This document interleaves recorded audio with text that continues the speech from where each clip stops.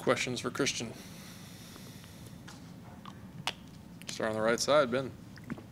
Hey, Christian. What do you think that touchdown meant to Speedy today?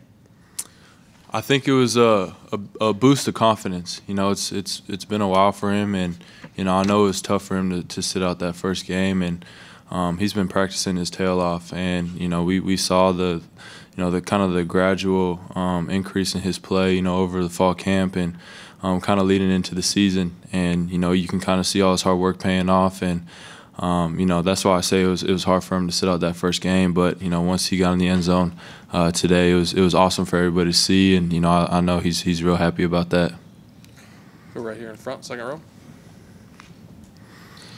Does the offense or just the team in general seem to have a different, more work-focused attitude this year than last year? That just from the way the sidelines, maybe it's the vibe. Does it seem more focused than last year? Well, I think it's just you know, it's just changing, you know, all the little things that we had, you know, that was wrong last year.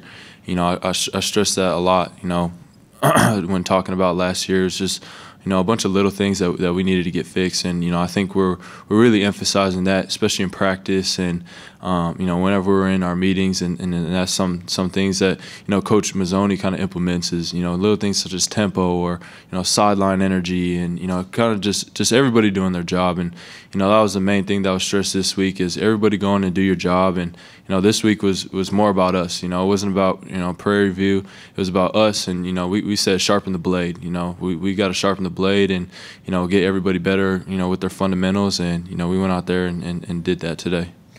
Go on the back right to Olin, and then we'll go to Brent. Well, Christian, what do you think this win, as lopsided as it was, does for your team when it comes against an opponent that I think y'all knew that y'all were going to beat, and they were clearly overmatched? You know, what do you take from it? You know, I think the number one thing that we take from it is getting our young guys experience. You know, those guys were able to get in the second half and get in there and get a lot of experience. You know, that's the whole second half of them, you know, being able to get, you know, 40 to 50 plays. And that's really key, because, you know, a lot of those guys haven't been able to see, you know, real in-game action. And for them to get out there and practice their fundamentals and their coverages and kind of go out and put what the coaches have put forth to us and put that to work on the field. So we're definitely going to need to lean on those young guys, especially coming into SEC play. You know, it's going to be a grind, and you know, with them getting in today, you know, that gives the rest of the team confidence to know that we can plug anybody in there, and you know, the performance level is not going to drop. We'll go to Brent, and then Daryl will wrap us up in the back. It was 3-0 with a few minutes left in the first quarter. What do you feel like got y'all's offense finally rolling?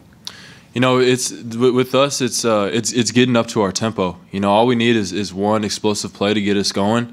And you know, once we get that first explosive play, that's when we really kind of take advantage of our tempo and, you know, get right back onto the ball and start running our plays and, you know, get into our script. And you know, sometimes when you stall or have an incomplete pass or a 1-yard gain, you know, sometimes that kind of stalls your tempo.